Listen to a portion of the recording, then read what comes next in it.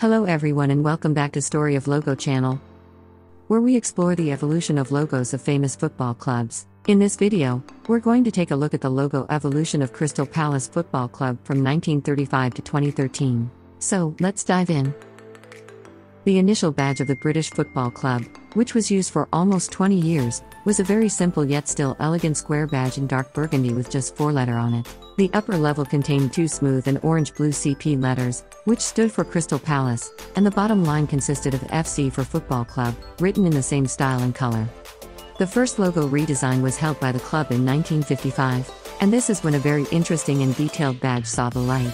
It was a black and white stylized palace image with a burgundy and blue crest in the middle. The Crystal Palace FC wordmark was written in bold black sans serif on a white horizontal ribbon in the black outline, placed under the image.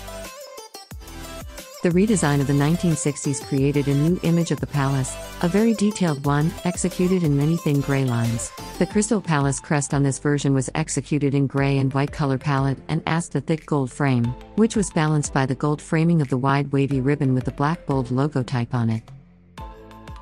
In 1964 the club started to use a bright and minimalist badge as the main part of its visual identity. It was an in-frame smooth crest pouring down, with its left part in bright blue, and the right one in scarlet red. The two parts were separated by a thick vertical white line.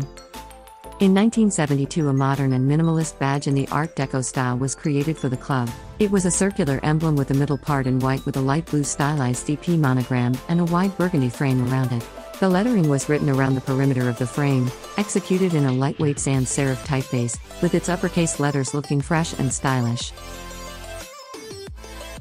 The redesign of 1987 refined the eagle image in the Crystal Palace badge and switched the color palette of the club's logo to blue in 3 shades and red. The bird with a football was now placed on the upper part of the badge and under it, the stylized image of the palace in 2 light shades of blue. The white lettering was arched from the center under the eagle, placed on 2 solid red ribbons.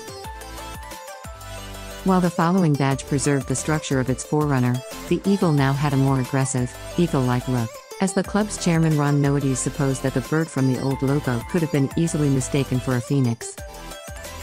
In advance of the 2013-14 playing season, the Crystal Palace new logo was introduced, which actually looks more like the 1973 badge than the 1993 one. It's far from being an exact replica, though.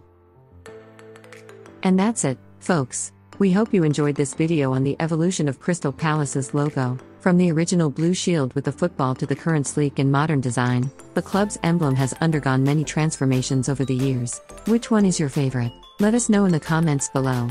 Don't forget to like and subscribe to our channel for more logo evolution videos like this one. Thanks for watching, and we'll see you in the next one.